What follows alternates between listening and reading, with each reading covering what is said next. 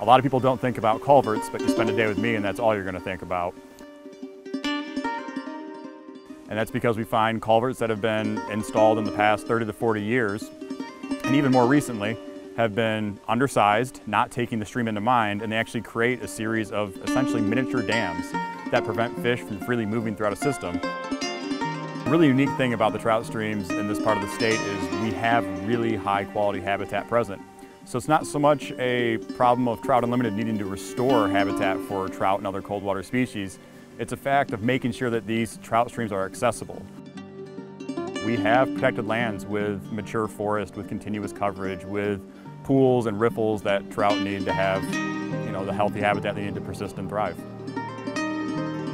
My family's originally from the Upper Peninsula of Michigan, so coming here is like almost a homecoming. It's very similar to some of the areas I was stomping around and camping in with my grandparents as a kid. So it's really cool in that aspect, but becoming more of an angler in my adult life and really enjoying this work, being able to come out to a river and catch, a native brook trout or wild brown trout, and then look up a stream at a crossing that, we've helped a community or worked with the Forest Service to replace, that just doubles that victory, where it's such a cool thing to do, and that this experience is going to be there, and that, we're leading this charge to make meaningful differences for those of us who recreate in these places, but also for the people that call them home.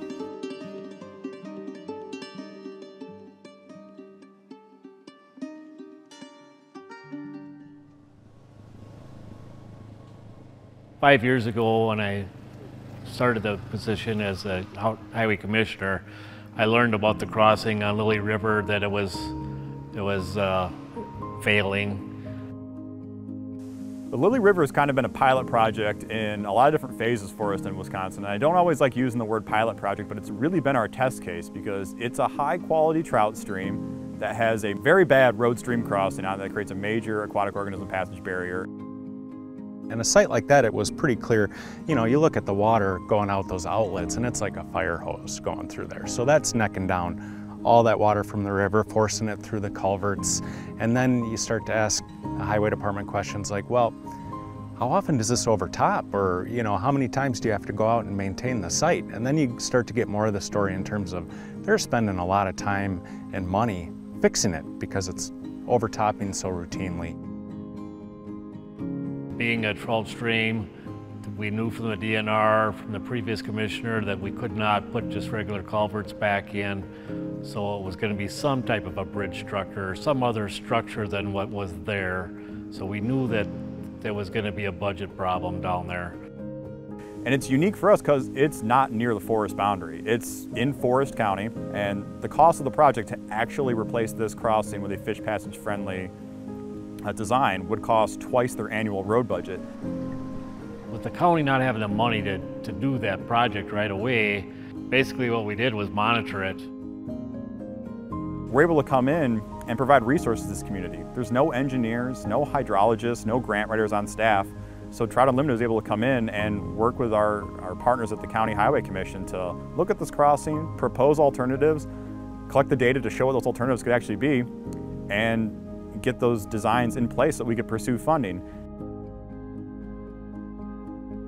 We talk about the infrastructure bill that was recently passed that, well, let's try to get some of this funding on the ground. So we reached out to Wisconsin Emergency Management that administers FEMA funding and looked at some programs from them. And while we didn't get funding right away, the project really caught traction and caught the attention of some state officials that really liked what this project was, showing an investment in a rural community and showing a real infrastructure investment that would also benefit the environment. The Fish and Wildlife Service, as well as the Forest Service, had gotten some money from the Great Lakes Restoration Initiative, GLERI, to conduct pre and post assessment, especially for brook trout, on some projects that GLERI has funded. And in doing so, I know we've partnered with Trout Unlimited because of their experience already in doing pre and post monitoring within the Great Lakes. The end game is getting something out there that works better for the stream and the road. And once you get a few of these successful cost share piloted projects, when you do more outreach to say, hey, this is what we're looking at, here's some tweaks that can sometimes make a significant difference, or on the big expensive ones, let's work together and find cost share, bring in partnerships. There you go, good job. In a perfect scenario, I see two ways that this program could really do some awesome growth over the next several years. One is look at real watershed planning. We've built some really cool momentum with our partners, including townships and other local governments, to update existing inventories and complete inventories on crossings that have never been looked at before to see where are our issues. And then we can prioritize individual watersheds that have an overlap of high quality habitat today, expected climate resiliency moving forward, but also a series of problems resulting from undersized road stream crossings that we can then pursue some funding that we could tackle all this at once rather than planning for 15 years of projects. Let's do it in 5 and look at a big infrastructure proposal. The Chequamegon-Nicolet, they are probably our key partner in Northeast Wisconsin, and that's because, I mean, they're a major landowner in the area, but they also have decades of experience using these stream restoration techniques to put in aquatic organism passage friendly crossings. It's called stream simulation design, and it's a process the Forest Service created about 20 to 30 years ago to look at a stream and put in a crossing that's going to promote fish passage. And that's really great for us to have a partner that's so well versed in it, because we can use them as a resource to learn and improve our own methods internally. The task of replacing culverts in our partnership with Trout Unlimited has become even more urgent in light of climate change, because a lot of the problem culverts, the barriers to fish, are really in the headwaters currently. You know, in the past we've ticked off some of the larger, most egregious, crossings, and really now we're focusing on the headwaters. But I would say there's a whole lot more work to do, and the work is incredibly important still, because especially for summer refuge, when temperatures get really warm, those trout move closer into the headwaters, closer to the spring ponds, closer to the groundwater sources, where they're gonna hold through the warmest weeks of the summer. Our partnership with the Chequamegon-Nicolet has had a ton of impact, replacing road stream crossings and opening habitat, improving flood resiliency, but that's limited to those projects that we can do together. And the reason we partner is that we're able to do more as partners than we would be separately.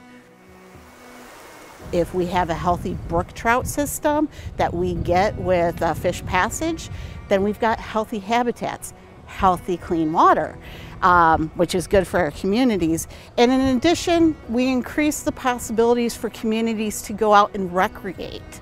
So they can fish more, they can kayak. So it's not just solely about the fish, but it's about improving the quality of life for the communities that surround these projects. This is what we can do when we work together, making those connections. And if we can continue investing in that, there's a lot of momentum we can carry forward and really build on these victories, and I think build a model for how this work can overlap between a federal agency boundary and their neighboring municipalities.